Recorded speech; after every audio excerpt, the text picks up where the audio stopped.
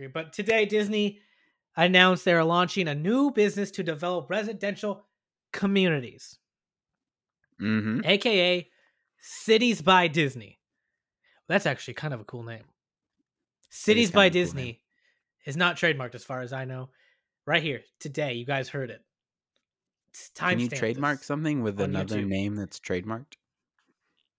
I'm not trademarking their invention. I'm trademarking the name. Cities by Disney. Yeah, but Disney probably is trademarked. Well, I don't see it yet. So anyway, this business plan to develop residential communities, it goes as follows. I don't know if you can hear above me. There's a plane over my house right now. It's probably Disney, and they're probably coming after me. I'm sorry. I just lost my place. I am the most unprofessional person there is out there.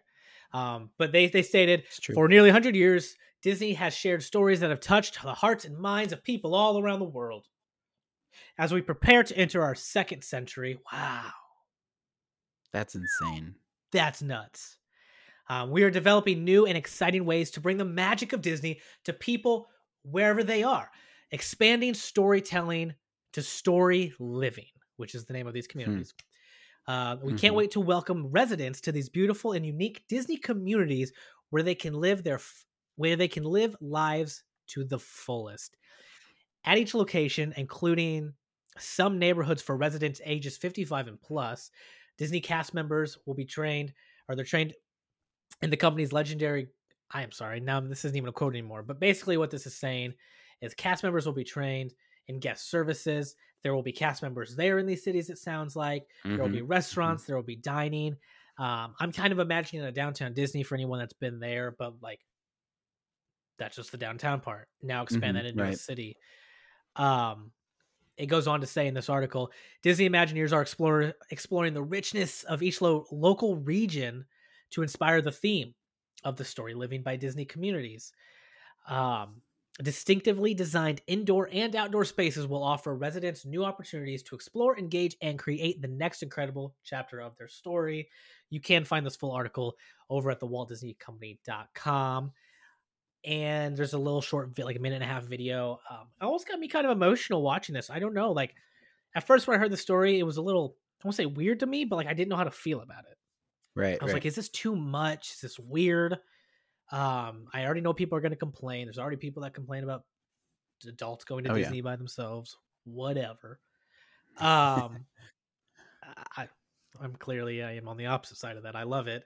But, you know, reading this and watching the video, like it kind of gets me excited. Disney's been so innovative, and they've contributed so much, I feel like, to technology. I mean, look what The Mandalorian has done with the sets, you know, movie and TV sets. They're expanding. Literally, Disney, and this was not literally planned, but like Disney came up with Epcot. And it was a prototype world. It was literally its prototype community of tomorrow. I'm blanking on the first word. Like that's what it was designed for. And now we're almost going to get this in a way. Right. And this is like real life Epcot. I know as an engineer, you probably have some thoughts on this. Yeah. Of these cities being designed by Disney. Yeah, it's pretty cool. And I don't think it's going to be the last kind of thing that we see. I think it is a direction that will continue. You got to think. So these kind of planned developments like that. So I'm a civil engineer. I do land development as my career. So smaller scale than stuff like this, but kind of urban planning, urban design. That's something I've always been interested in. So I have plenty of thoughts on like the general, like concept of doing something like this. I think it's a really cool sustainability idea because when you have a planned development like this, you can make good decisions as you kind of lay out your living communities. You can build these neighborhoods in such a way that make them walkable, really livable. You can have solar a lot better access because you get to, like, Disney is deciding where things are going to go. And when you can do that, that's when you have, you know, cities that function really well. This is interesting because it's only going to be wealthy people there. Like This is a Yeah. pure, like, Yeah. almost like recreational decision to make. I don't know where these people will work, or if you just kind of have to be like retired or have some sort of career slash income plan that allows you to almost be separated from other parts of society, right? Like, I'm Well, guessing they will build these massive high rises that have office space, and they'll bring in companies. Um, they'll partner with mhm. the, you know, probably not. I don't think they'll partner with the Amazons and the Googles first to bring jobs of those kind there, because I think the Amazons and the Googles are working on doing this themselves. They Oh. want developments and cities planned around their work locations. So it's like, it's a cool concept. It'll be interesting to see how it plays out, and to see if it just ends up being like a bunch of rich people that own vacation homes there where you can Right. Airbnb to go stay. You know what I mean? I don't know what it's going to Right. function like. Yeah, it's gonna be interesting.